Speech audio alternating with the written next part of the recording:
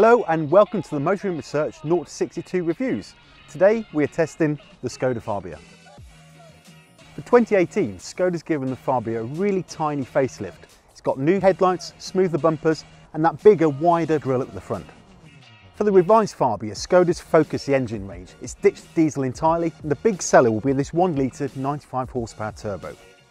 For a Super Mini, the Fabia is impressively practical. I can sit behind myself without too much trouble, and behind there's a 330 litre boot. That's the biggest in the Super Mini sector. Inside it's all really well built and super straightforward to use, and Skoda's simply clever features mean you've got an umbrella under the passenger seat. If you're after a super able Super Mini with common sense clout coming out its door mirrors, this car is for you. We give the Skoda Fabia 4 stars.